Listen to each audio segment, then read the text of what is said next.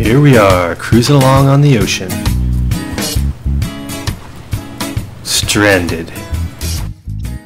Hello and welcome to another beautiful South Pacific morning. This is Keith K, and I've got a couple episodes here for you on getting food. Today we're going to cover foraging. We're also going to have a few more episodes on fishing, on hunting, and cooking. There's been a few updates to tools as well related to hunting, such as the fishing spear and the refined spear, so we'll get a chance to look at some of those as well. But to start off with, this episode will cover foraging.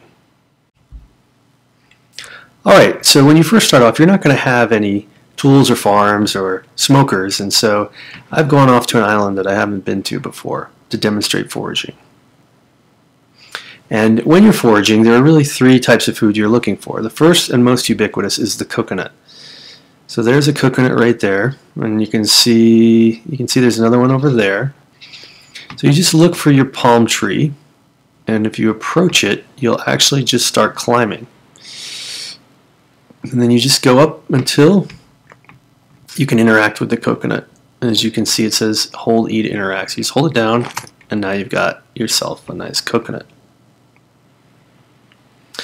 The other way to get to coconuts is to chop the tree down, and then they'll just fall off.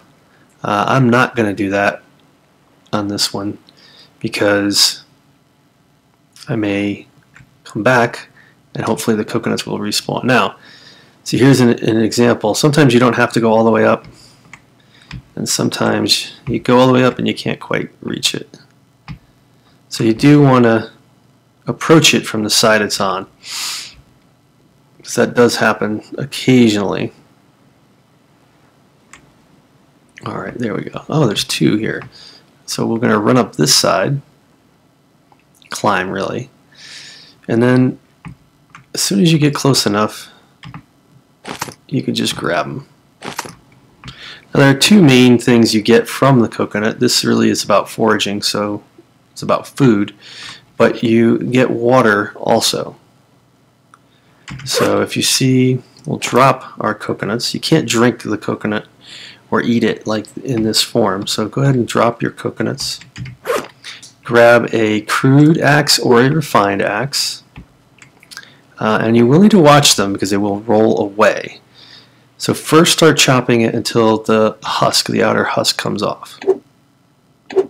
There, it just takes a couple of chops. Now one more hit will turn it from a coconut into a now drinkable coconut. And I definitely need some water, so I'll go ahead and pick that up.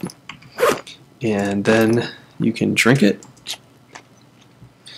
And now what you've got is a empty drinkable coconut. Since this is about foraging, not drinking, once you've drank the water, what you need to do is then split it.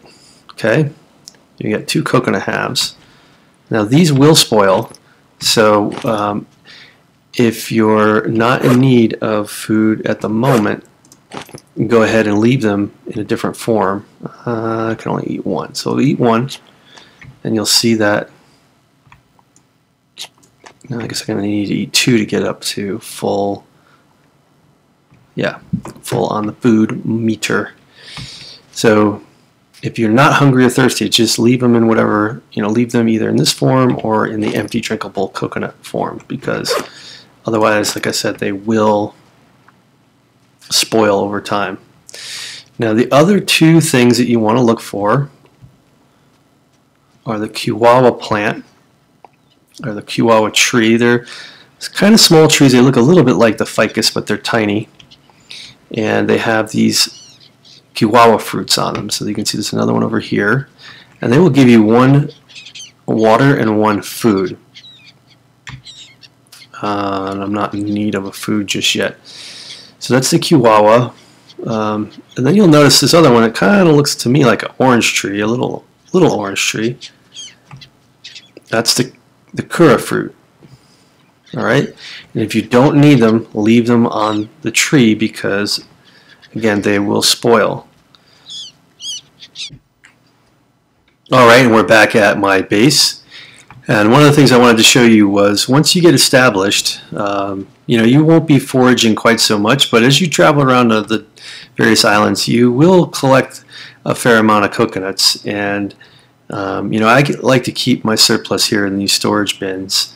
So these are good, right? These have water and food. Once you drink them, as I showed you earlier, they turn into these empty drinkable coconuts, and these will stay. These won't spoil, at least not at the moment in the game.